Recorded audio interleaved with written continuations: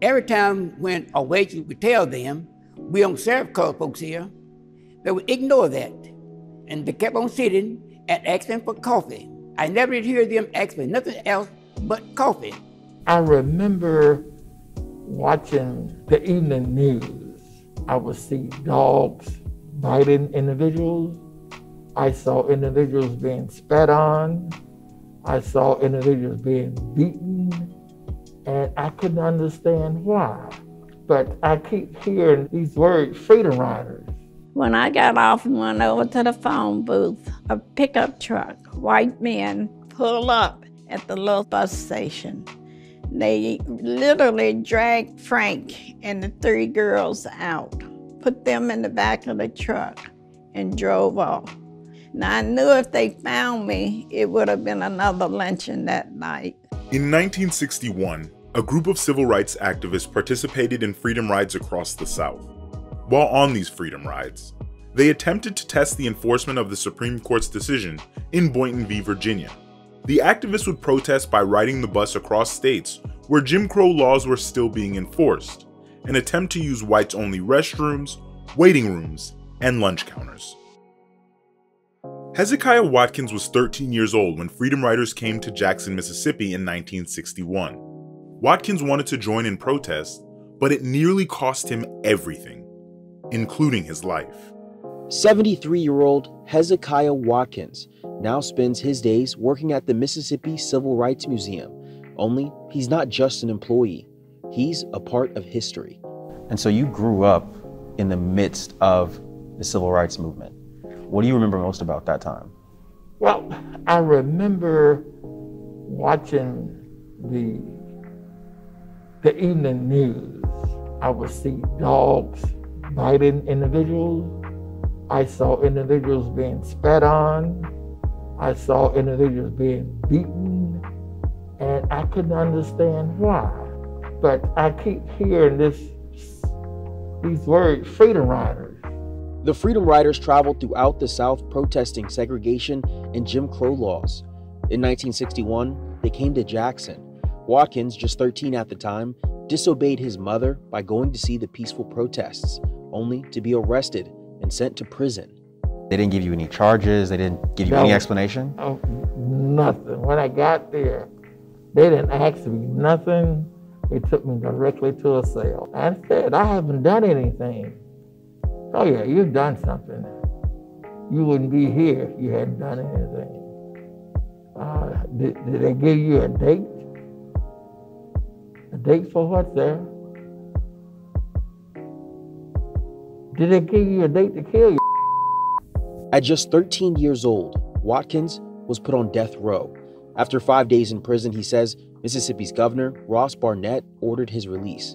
From that moment on, he spent his life working as an activist, organizing boycotts and registering black voters in Mississippi.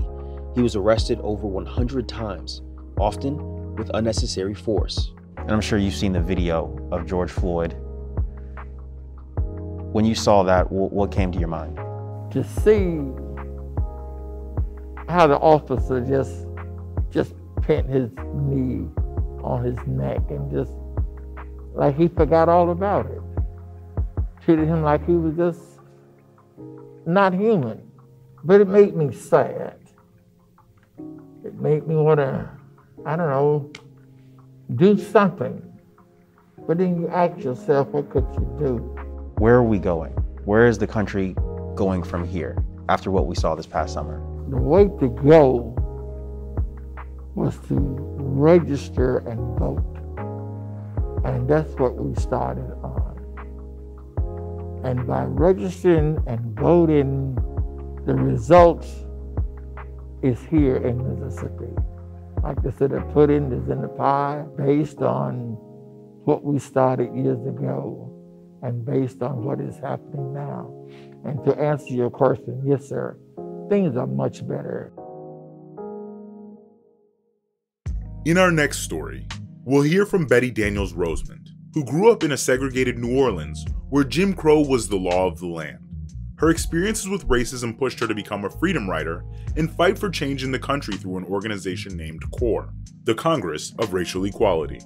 We knew every time we took a ride, that if we died, we died. Was there fear among you and your friends when you went out, or a fear that maybe you weren't doing the right things or going to the right places, that you would be stopped by police or harassed? Oh, you would be stopped, but you had to, if they told you to move, for instance, if you got on a metro bus and a white person wanted your seat, they could insist that you move and go to the back of the bus because that part was for black people. And if you didn't do what they said, you would be arrested. So that was always, you had to do it or you paid consequences.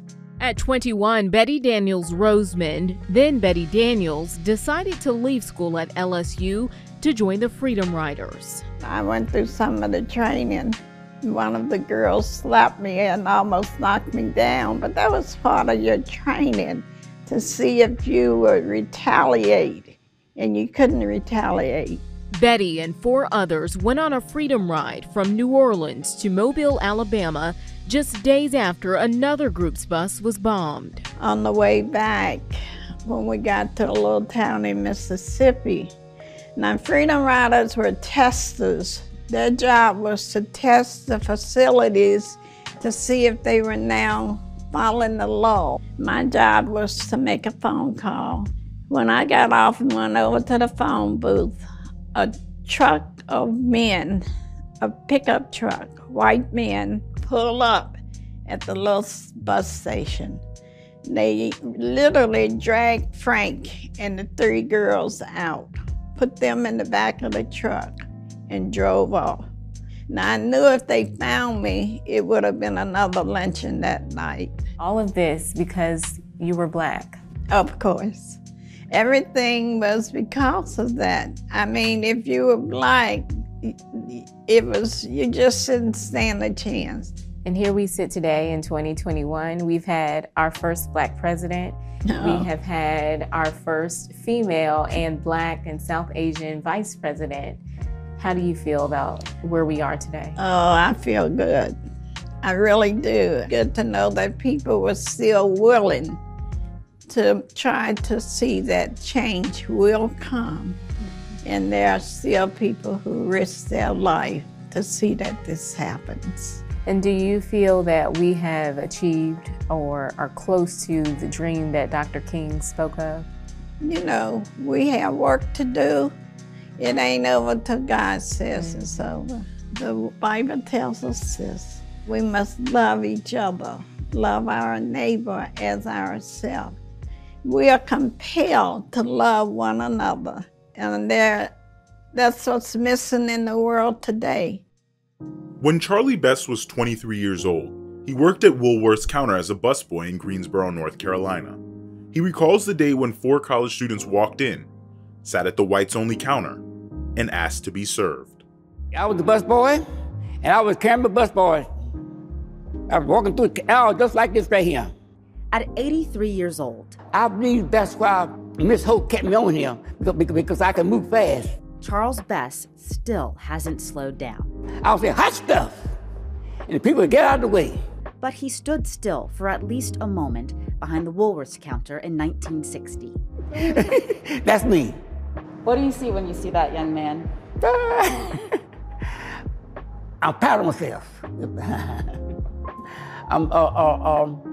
I'm just proud to be a part of Woolworth. Put me in that moment where these 4 young men came in, sat down at this very counter, and then refused to get up. Every time when a waitress would tell them, we don't serve colored folks here, they would ignore that and they kept on sitting and asking for coffee. I never did hear them ask for nothing else but coffee. Everyone was looking at each other, wondering what was happening. I was standing close by, and I wondered what was going on. Were you ever scared? Scared? Yeah. No, I wasn't. I wasn't scared at all, because the reason I wasn't scared because I was glad to see it happen. there's a new generation coming forward to do those same courageous things to get closer to equality. And so when you look at some of the things that we experienced over the summer, even the protests that happened here in Greensboro, what did you see? The black man has moved forward. He's moved forward, but in some areas, still haven't got there. When you see these young people, again, it's people oftentimes who look like me out there. If you could sit down with them and talk with them, what would you say? I would tell them that we can't accomplish nothing by being violent, but we can accomplish by praying together and just start doing what's right. Advice for the next generation from a busboy who witnessed history, now a man determined to keep it from repeating. I'm glad to be alive to tell the story of the city movement. I'm glad. I just praise the Lord that I'm here to tell the story. The Freedom Riders will always be remembered for their courageous stance and fight for racial equality. Their fight within the civil rights movement continues to impact and inspire future generations. Thanks for watching. For more stories like these, click the subscribe button.